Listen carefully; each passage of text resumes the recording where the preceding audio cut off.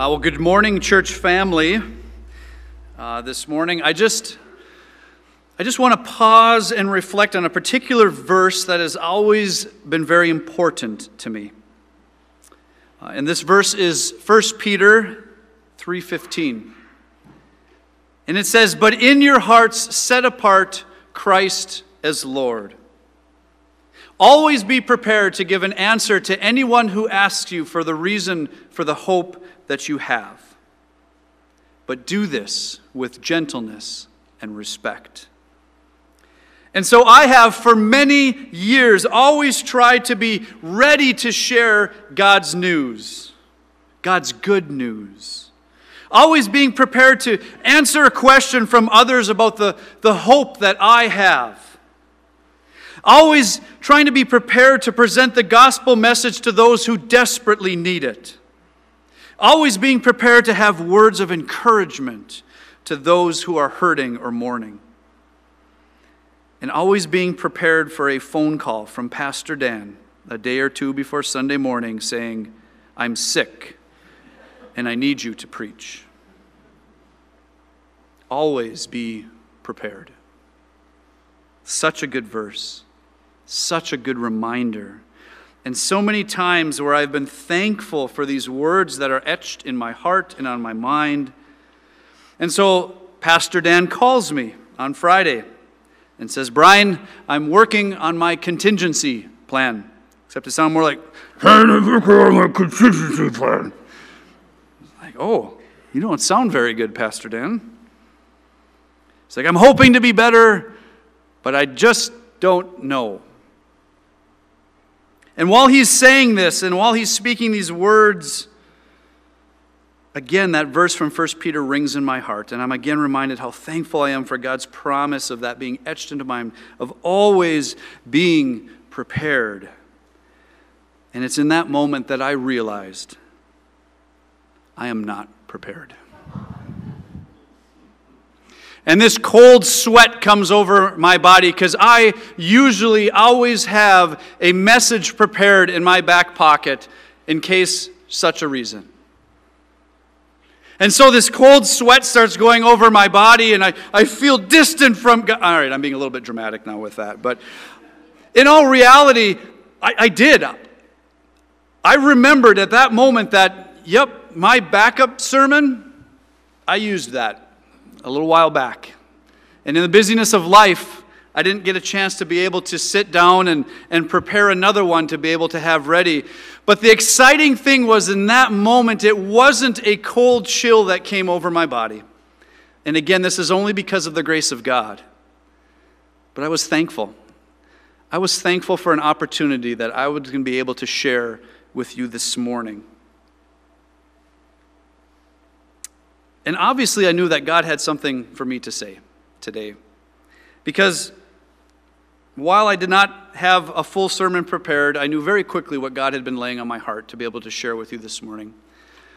And how he was able to take words and times that I had been studying before to be able to put them together for today's sermon. And while I'm not thankful that Pastor Dan and others, including my son who is at home sick, are fighting various illnesses, I was really thankful for the opportunity to be able to be in front of you today. So the title for today's sermon is called Thankfulness, Our God-Given Superpower. And because this is pinch hitting, there's not going to be anything on the screens. Your stuff that you have in front of you isn't going to help you at all. So I would encourage you to grab a Bible and you can be able to read along with the verses with me this morning as we look at the idea of thankfulness. And I'm particularly excited to be sharing this with you today because this is a topic that has been creating in me a significant heart and mind recalibration. In fact, I was able to share, as I mentioned, some of this at Victory Christian Academy a few weeks back.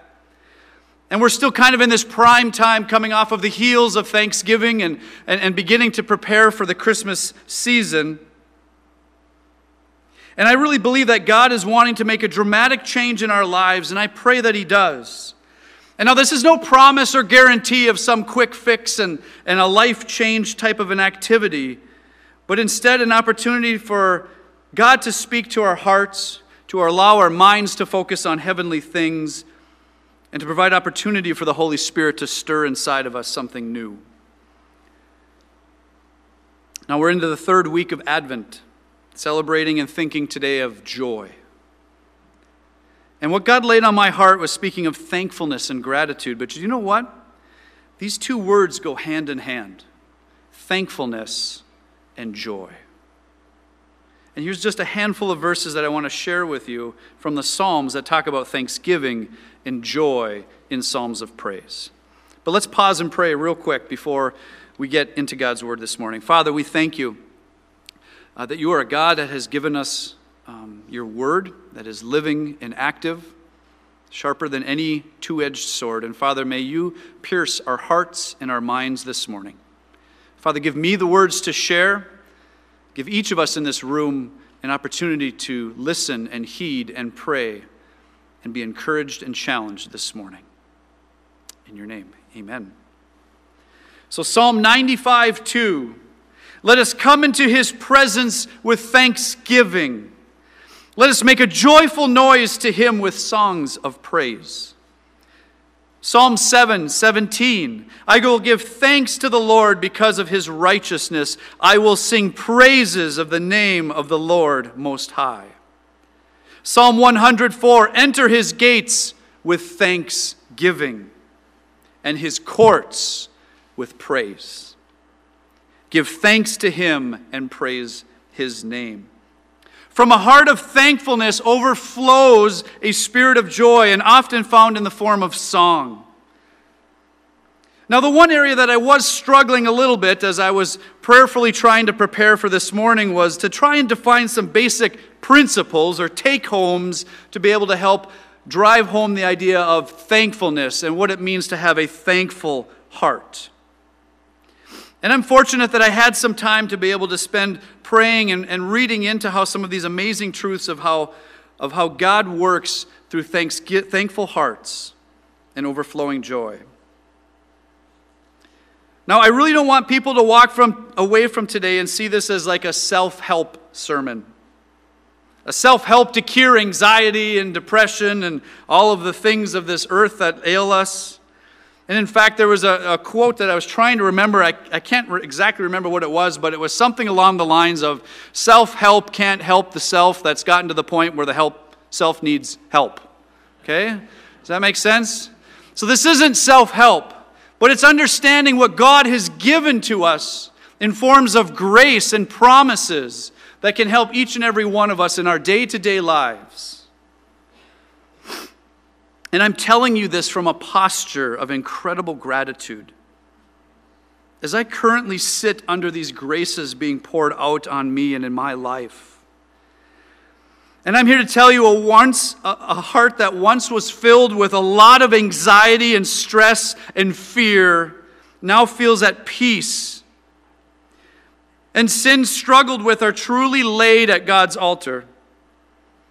And now I'm feeling like I'm truly experiencing true gratitude and living a life that's not my own. I speak to you as one who sought out these truths, and these truths have drastically affected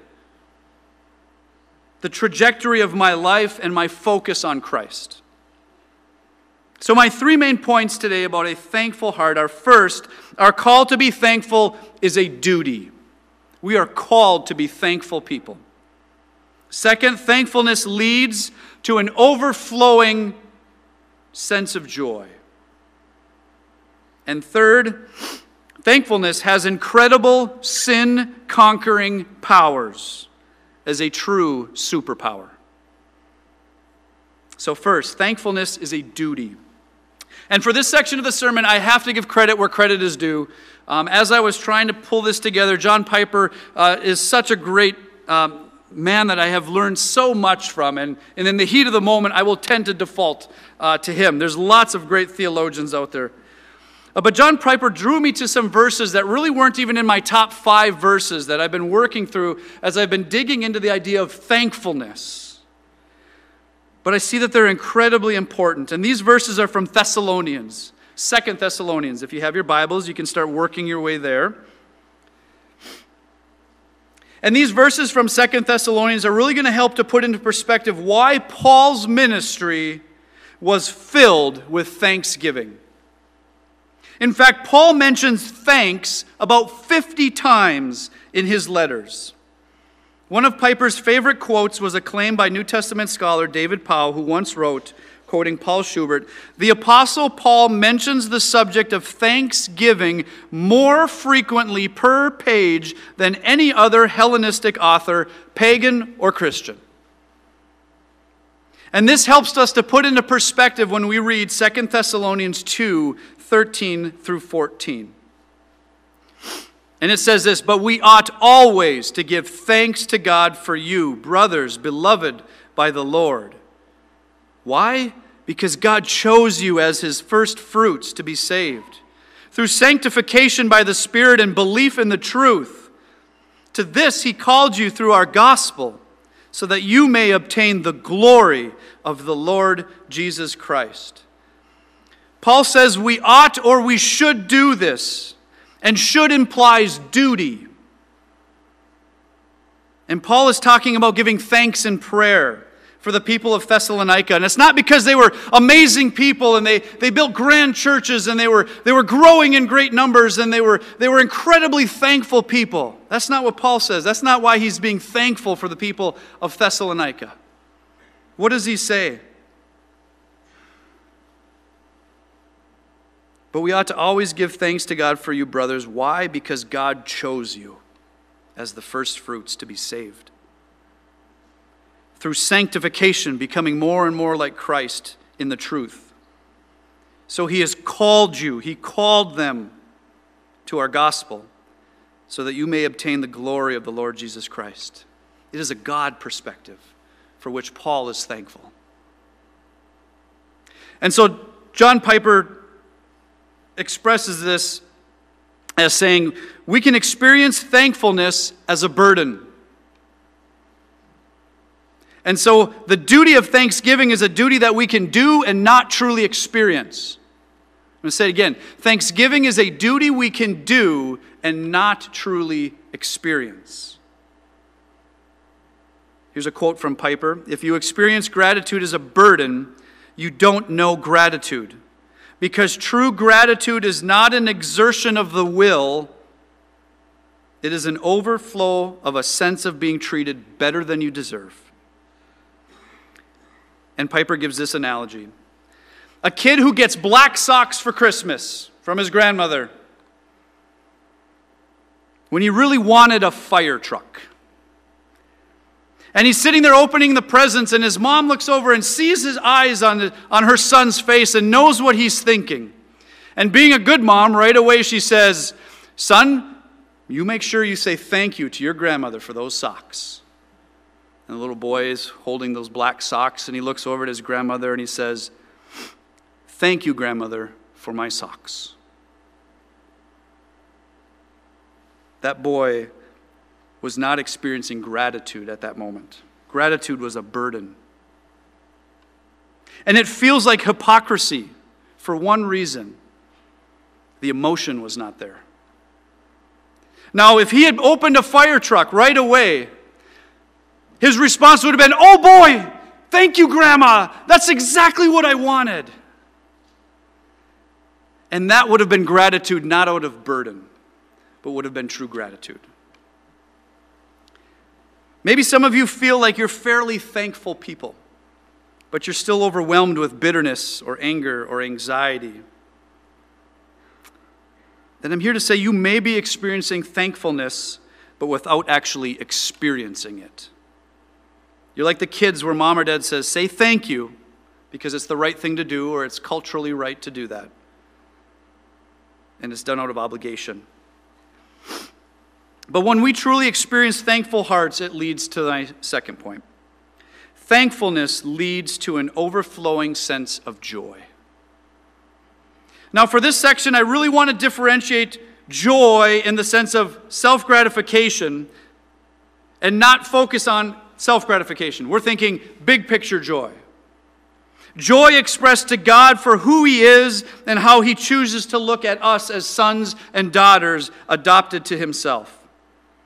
I'm not talking about the joy of getting that promotion at work, but instead I want to focus on a much bigger, more awe-inspiring sense of joy. Now, I'm going to talk about joy in a more practical sense in our third section. But if we don't frame it in the right framework, when we talk about being thankful and the benefits and the power that it has in our lives, we can very easily fall into a ditch of legalism. I'm going to be thankful because I know if I am, I'm going to be less anxious. I'm going to be thankful because if I am, I'm going to be better at managing my anger. And I don't want us to fall into that ditch, but I want us to maintain a heavenly perspective with our joy. And so we go back to that verse that we talked about with Paul. Paul says we ought to give thanks, and the reason is because, again, of what God had done in the lives of the Thessalonians. So Paul was looking at the people of Thessalonians, and he was thankful for how God was at work. And as pastors, we get to sit back and look at the congregation and be able to see individuals growing and to be able to see people who are called by Christ to be adopted as sons and daughters. We get to celebrate baptisms and seeing people publicly proclaim the inner change that has occurred in their heart. We get to see you growing and serving in the Lord as you continue on this process of becoming more and more like Christ. And we're able to see the gospel transforming lives. And we shouldn't be able to hold back inside that desire to say, thank you, God. Thank you for how you are at work in your people.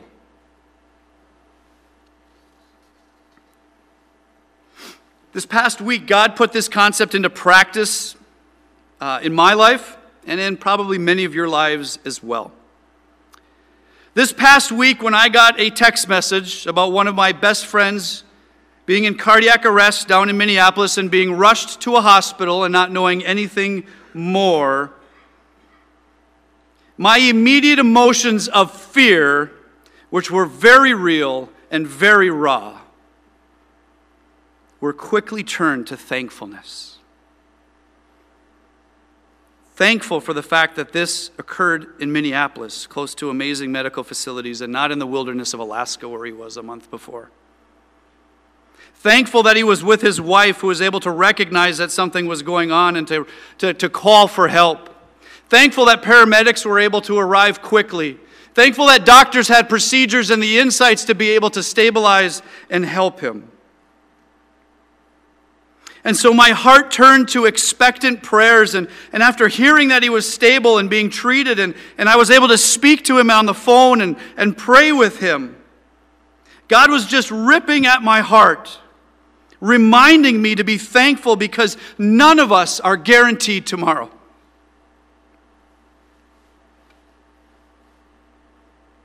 And as I prayed over it more, I also realized that my heart of gratitude shouldn't change even if the situation was different.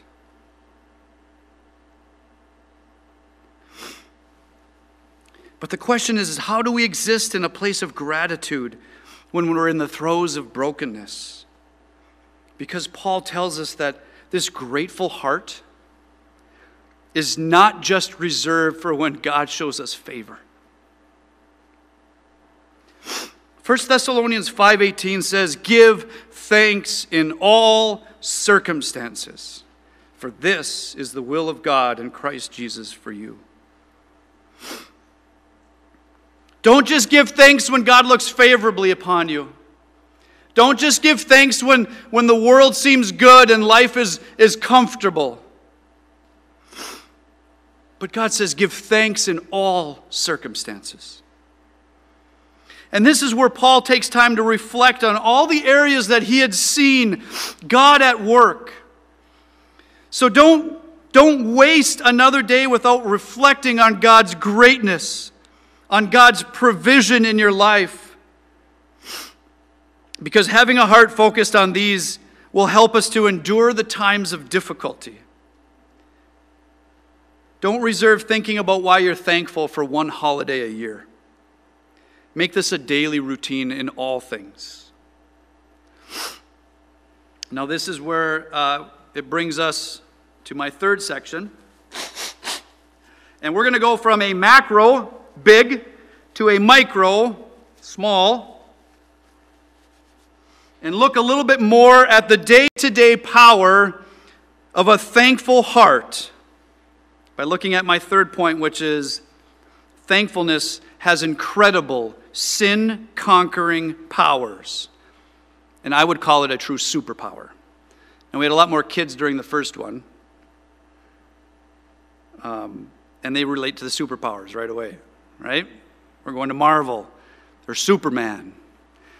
And while we're not going to leave today with X-ray vision, we're not going to be able to fly out of the sanctuary, hopefully you can learn about something really incredible that God has given to each and every one of us, a superpower that He desires us to use daily in our lives. Now, I do want to be careful not to confuse that Christ is the ultimate conqueror of sin. He died and paid for our sins once and for all. And I also don't want to diminish the work of the Holy Spirit in our lives. The Holy Spirit is alive and at work and is incredibly powerful in our lives.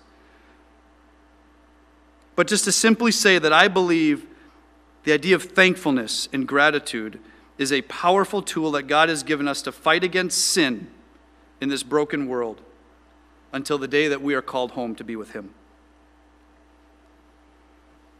I want to share a quote from a pastor that I had read recently, a couple months back, as this has been really reshaping in my life. Thanksgiving is not merely a nice character trait.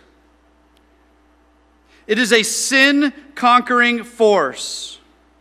Gratitude is both a vital indicator of our soul's health and a powerful defender of our soul's happiness, which means we should intentionally cultivate the healthy habit of thanksgiving.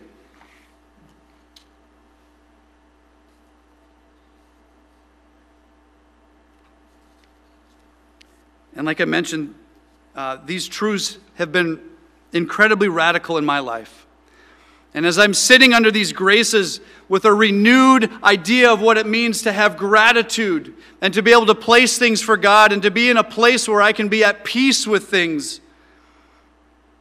I'm here to tell you that as someone who has sought these truths, that these truths have been effective and powerful. And I want us to look at Scripture to see how God's Word emphasizes these truths.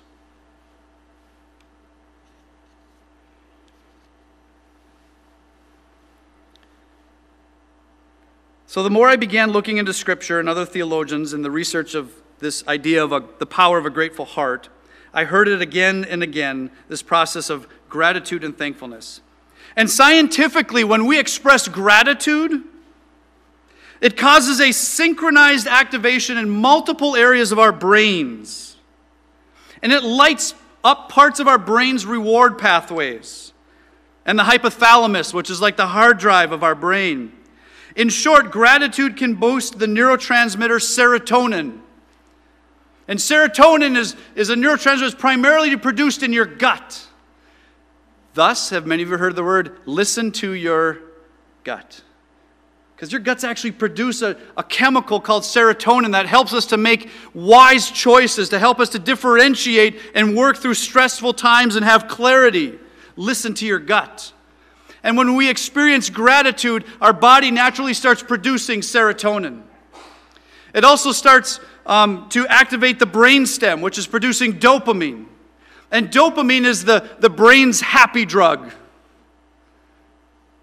Isn't that cool when science comes in line with scriptural truths? God loves science. God created science. And He loves when we discover how amazing our bodies are.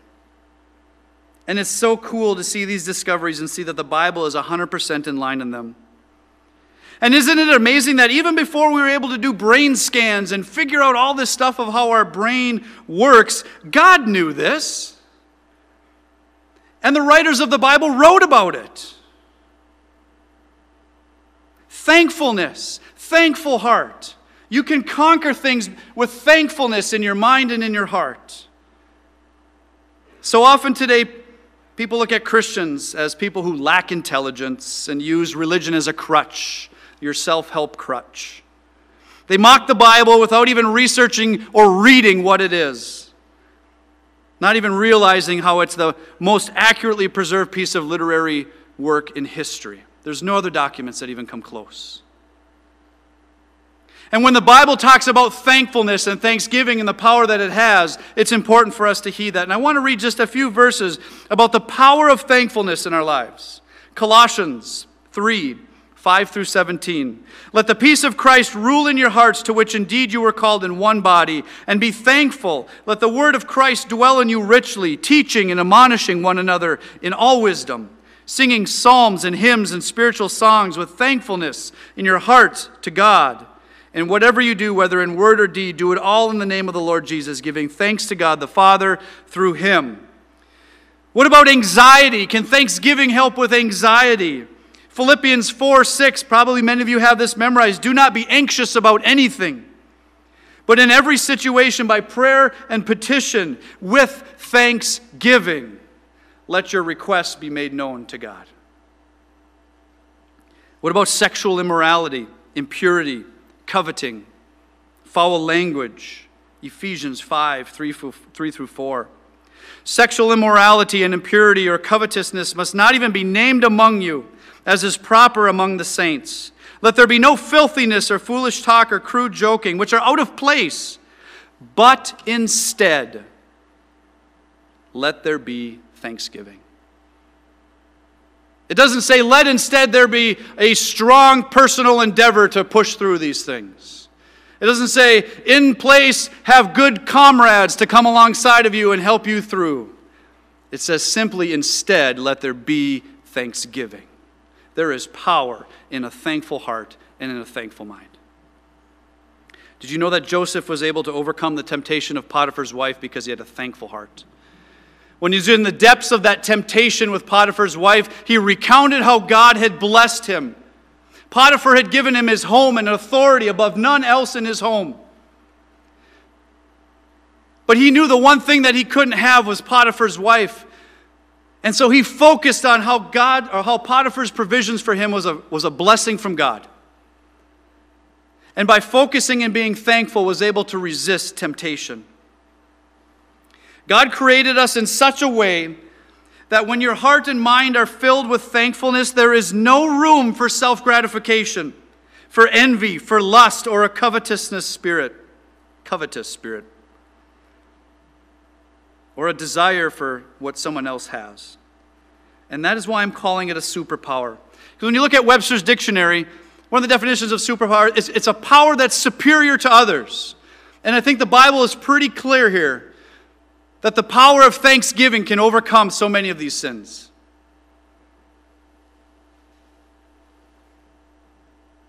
I want each and every one of us to focus on using this great superpower. If you're struggling with wanting what others have, stop and write down, think about, pray about how God has provided for you in your life. If you're struggling with some self-indulgent sin that you just can't seem to break, I want to challenge you in those moments, stop and focus on being thankful. Immediately think about the areas in your life of which God has provided favor for you. Think about the attributes of God and His desires for your life based on the truths of His Word. Focus on God and give thanks. When I was talking to the kids at VCA a couple weeks back, I wanted to give them a superpower sign that they could use to help remind each other about being thankful. And you know, Batman has his bat signal. Okay, the Green Lantern has his ring. The Guardians of the Galaxy, they have communication stars that they use. And I wanted to give them a sign that they could use to show each other, to remind each other the idea of being thankful. And it's in sign language to say thank you is to do this gesture at someone, thank you. And thankfulness is to out. It's an emphasis on the thanks. Thankful. I am thankful. And it was interesting. On Friday night, Jen and I attended our boys' Christmas program at Victory Christian Academy. And it was an encouraging night of singing and music and skits and bell choirs. But the part that I was most moved on was when the third grade class came up and signed the song Silent Night. And watching those kids express with their bodies while the words were being played moved in me. And I know it's hard to believe, but I began to tear up. I don't know why, but God impressed upon me. And as I was thinking about this idea of thankfulness, look at the natural posture that it does for our hands. Hands open, saying, God, I give you my spirit in my life, and receiving God's grace. Thank you. Hands open is another way that we can simply show gratitude. Lifting our hands, and if you read the Psalms, it's in there a lot. Raising your hands to the heavens. And singing a hallelujah, which is Hebrew for praise the Lord. Hallelujah. And I'm going to be honest, growing up in this church, I didn't see a lot of hand raising. And this is a whole other sermon topic, and I don't want us to get sidetracked. And I don't want you to feel like you're under an obligation to have to do certain gestures. I don't want you to feel like, well, if I don't raise my hands, I'm doing something wrong. Because posturing is difficult. But when we read about posturing, it talks a lot in the Psalms about doing it. And so we're going to close with a video that's going to play. And I just want you to listen and watch the video. And then we're going to go into our final worship song. As we worship, focus on God and what He has done for you in your life, saving you, calling you, and providing for you as His sons and daughters. May we be a church of thanksgiving.